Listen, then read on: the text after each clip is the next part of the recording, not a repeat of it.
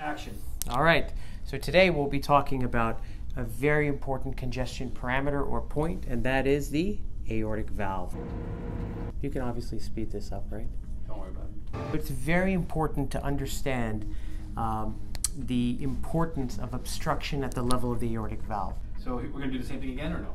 No. You're good? If you think that's good, I'm on. I don't think it's good because you said the importance of the aortic valve is important because... Oh, did I say that? Yeah. In order to understand obstruction at the level of the aortic valve, all right, it is essential for any intensivist or anyone who takes care of critically ill patients to understand the aortic valve. Identifying these pathologies are very important because it may lead to a divergence in the treatment pathway. I keep on saying it's very important. I know, it's okay. To do this, you have to take a look at the best echocardiographic views to look at the aortic valve.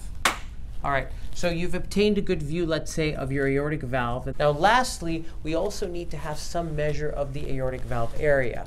And how do we do this? We do this with the continuity equation. Okay, oh man, I have a guy who's crashing. I have to resuscitate him.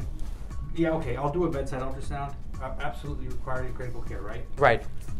You want me to do equations bedside on a crashing patient and know these velocities and things? That's a very good point, Karthik. Oh, and this. Okay.